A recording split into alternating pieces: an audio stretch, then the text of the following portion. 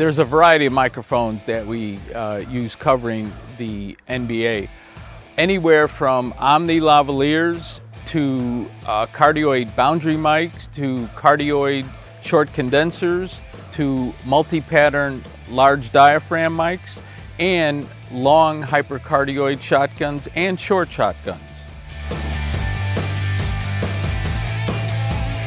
This is the most exciting and fun, is to capture the bouncing ball and the talking and the movement of the players.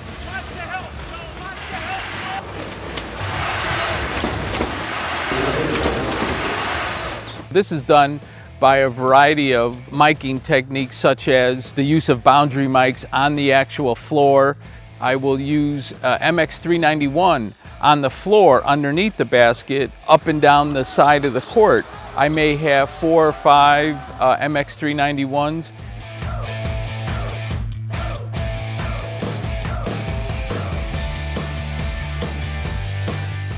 I'll use up to 5 VP89 long shotguns, having them on all of my handheld cameras on the court.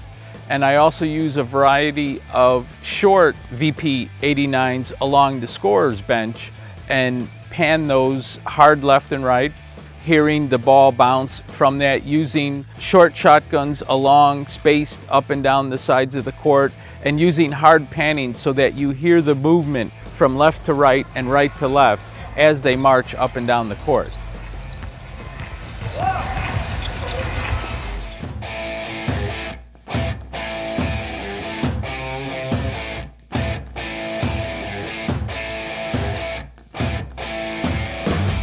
I typically use a 2 microphone process that I call high-low.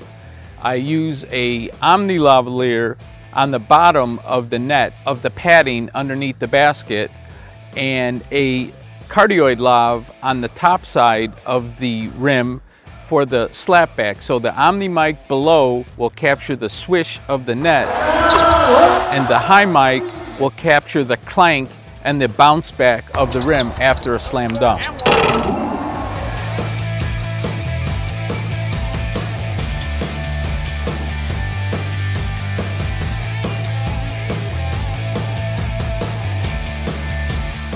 You want to have the viewer feel as if they were in the stadium. So spot miking on the audience to capture the excitement so that the viewer can feel that just like they were sitting in the arena.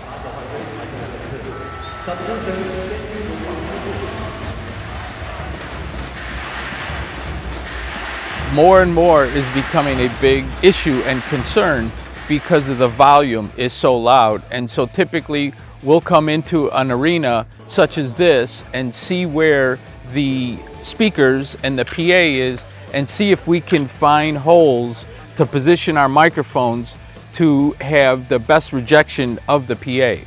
We use a variety of different techniques, whether it would be mono spot miking and or the use of stereo miking. I will mount a KSM 32 or 44 on the backboards.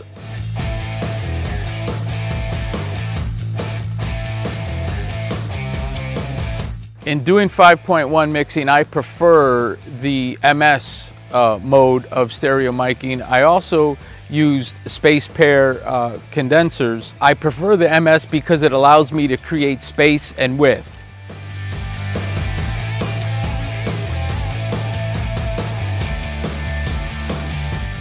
It becomes a challenge because you have to survey each arena and see what the positioning can be, but most definitely it is always a distributed system using multiple antennas. The ambience can be a challenge because every arena is different. So typically I'll come in and I'll survey the arena, I'll look at where the PA is and to see how close I can get to the people, and then based upon those decisions is where I will place my microphones.